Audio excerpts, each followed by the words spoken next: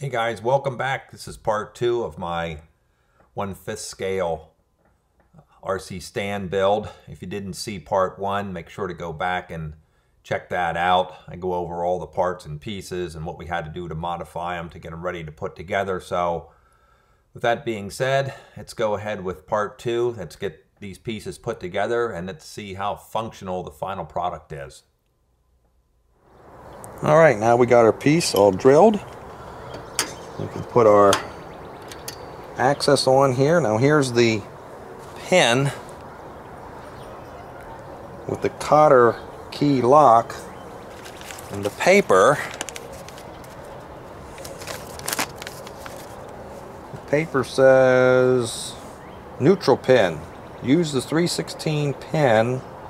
Can be used when no movement is wanted. So I imagine they're talking about swivel movement this way, because that pin inserted through here and locked on the other side like this stops this from spinning, as you can see.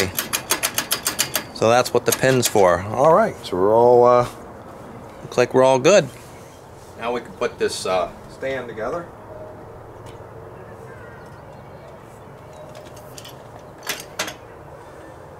Piece goes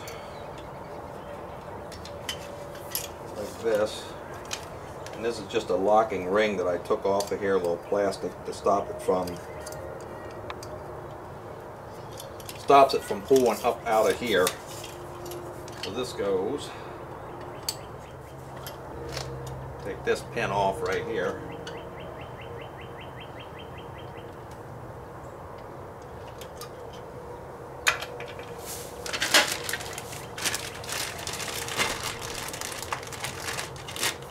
Get our fixture out. It mounts up.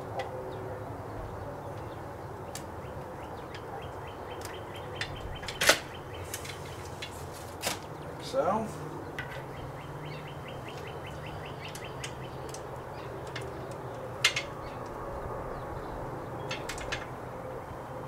Got to be like perfect.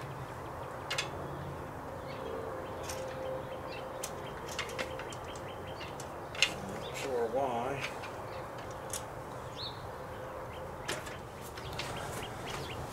Guys, the pin's a little tight, so we're just going to tap it through.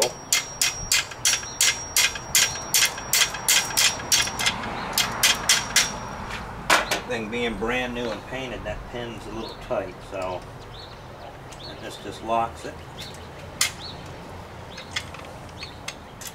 And there you have it.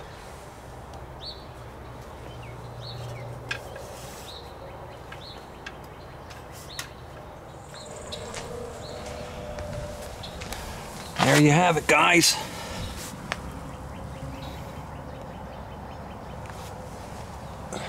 RC workstation, 1/5 scale, using the Access swivel mount. Now you loosen up this bolt to allow this to swivel. This will swivel this way and this way, and this is your lock for the stand once you get your HPI or clone Baja up here. Yeah, that's it.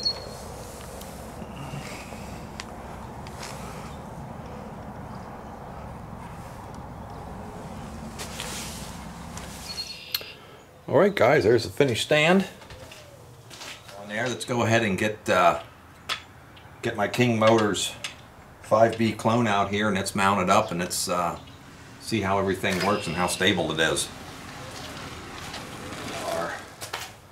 4 mounting clamps that go around the frame here, chassis, and then you use this to, it draws these back ones in and tightens it up on here. So loosen this up, throw this up there. Looks like about the right spot, and you just crank it down tight.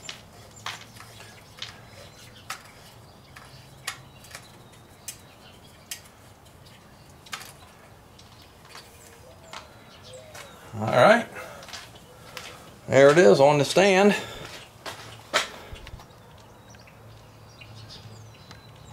As you can see, seems to be pretty stable. Let's go ahead and check it out. Now I have the pin down here in, so you can't turn it. Actually, it's turning here because this is not tight, so I'll tighten this up. Now you can't turn it. Now you should be able to swivel. And there it is, swivel it so you can work on it like this, or swivel it like that to get back underneath. It's not tipping over, and if it did, it's a little, you just spread this base out just a little more.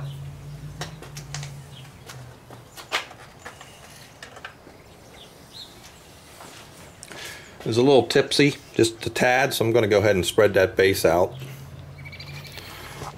I have it pretty, it goes out a lot further, so we'll go ahead and spread that out.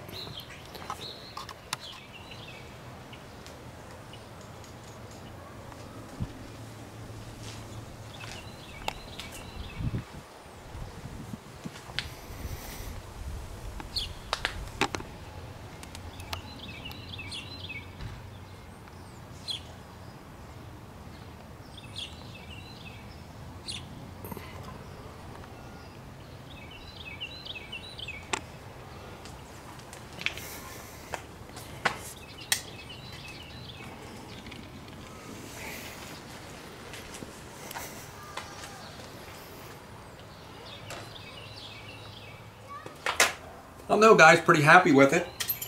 Works great. Swivel piece works great. Like I said, you gotta be a little careful with it so you don't tip it over. I'm not sure about the axis stand, how easy that would be to tip over or not, but if I ever do decide to get an axis stand, I already have these chassis plate and the swivel piece, so, but for cheap $25, $26 stand, free shipping, this might be a solution for you. I don't know. You know, leave me a comment below what you guys think about this.